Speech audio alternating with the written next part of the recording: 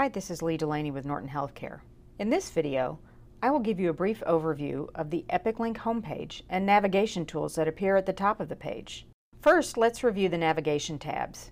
Use these tabs to open different activities in EpicLink.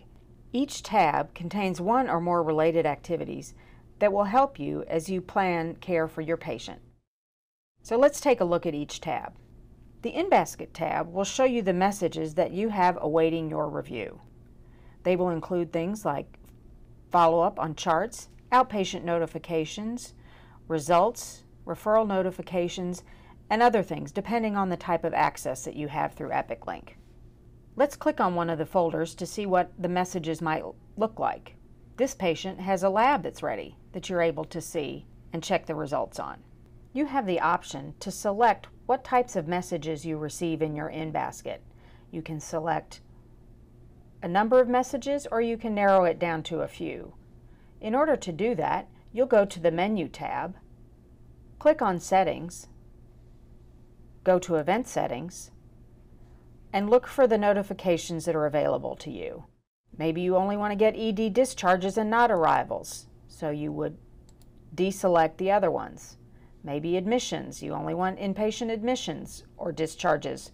Whatever it happens to be, you have a number of selections here for the type of messages you receive through EpicLink.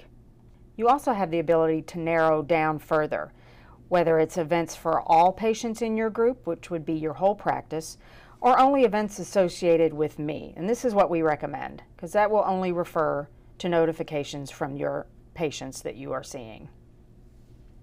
And then you hit Accept. The next tab that's available to you is your patient list. In this, you will be able to see all the shared patients that you have with Norton Healthcare.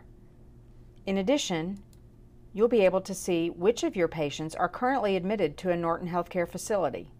This is helpful if you get a notification that a patient is in a Norton Healthcare facility and you want to find their chart quickly. Now let's review a patient chart. I'm going to select one of our test patients to show you what information you're able to see in EpicLink. You have a general snapshot or overview of the patient. It shows their allergies, any other problems they have, any medications they may have, significant medical history and details, immunizations, and other information that will be important to you and your care team as you're caring for this patient. Under Chart Review, you'll be able to see the individual encounters that your patient has, and then any notes from those providers who are caring for your patient, any labs, pathology, imaging, diagnostics, other things that would be helpful as you care for your patient. If you have any technical questions or issues, please call the Norton Healthcare Help Desk at 502-629-8911 and select the prompt for Epic. If you need to reach your physician liaison, please email liaison@nortonhealthcare.org.